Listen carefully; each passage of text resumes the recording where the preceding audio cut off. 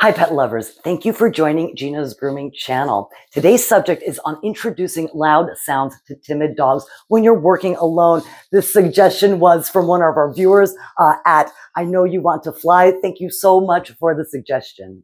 So I have a client coming who is very timid. His name is Oliver. He's very old and very scared of dryers. So a really good candidate to show you how to introduce him to a dryer. But once he gets here, all my attention is going to be on him. So I will be filming and showing you a live demonstration of what we're going to be discussing right now.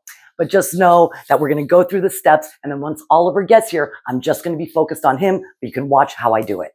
Okay, so the key principle after you're towel drying a dog, let's talk small dog first. I'll talk about big dogs in a second, is we're going to be wrapping a dog in a towel, right? So we're carrying them like a baby. The trick is to introduce a sound while you're carrying them securely in your hands. So you've got a small dog. What I do is I start with my stand dryer. Anyone has questions on differences of dryers, we do have an episode out there on professional pet grooming dryers. But this is my hands-free dryer. I set it on a very low setting and I introduce it away from the dog. Okay, so that's step one. I'm not even putting any air, but I'm then going to focus on where I'm going to put the dog for a nice, gentle, warm air. I do have a heat setting on here. And then I move around and I secure the pet on the table. Okay, I'm going to turn this off so you guys can hear me. So now I've secured the dog. Usually if it's a timid dog, I'm going to harness them under one of their arms. Okay. Usually put the towel. I'll either keep it around them if they're very cold, put it under their feet. And that's when I introduce. So I've got this running and I introduce my second sound source, which is my hose dryer. My hose dryer has a long hose. So the actual motor is pretty far away from the subject. So the noise, you want to keep that as far away from the pets that you can. Mine is under a table, so it's pretty far away. So I've got this guy going, got this guy on my table. I'm still holding him or her, right? I've got my hose for my hose dryer that's easily accessible. I'm not pointing it at the animal yet.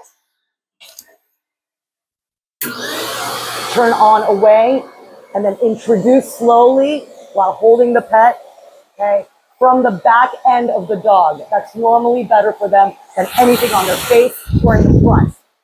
Now, some notes of caution is when you turn on that hose, sometimes dogs can jump, so be very, very sure to be holding them, especially when working with a little dog on a table. So you're holding the pet, introduce that hose really softly, but expect them to maybe move around, which may happen when Oliver gets here, and I'll demonstrate that with you. But this is the point where you have to be really, really diligent on making sure that they are safe.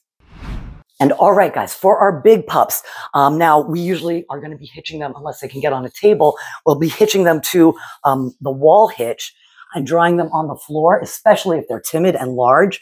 We don't want them jumping off a table and hurting themselves. So here's our imaginary dog in here, okay, standing here, timid. What I like to do sometimes if a big dog is really timid, is I'll introduce this drying source before I bring the dog in. So this will be going. It's not like it's a new sound coming in. I bring them in, right, and then hitch them up. And then from there, it's pretty much the same thing as we did on the table for our small dogs. We want to direct this gentle air.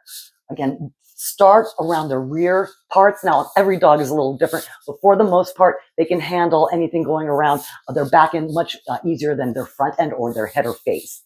And so then I'm going to turn this on, direct it to a place that's a little less stressful. And that's when I can go grab my hose, turn on my hose dryer, and go slowly until the dog becomes comfortable. Well, all right, guys, I'll see you back here in a second as soon as Oliver gets here.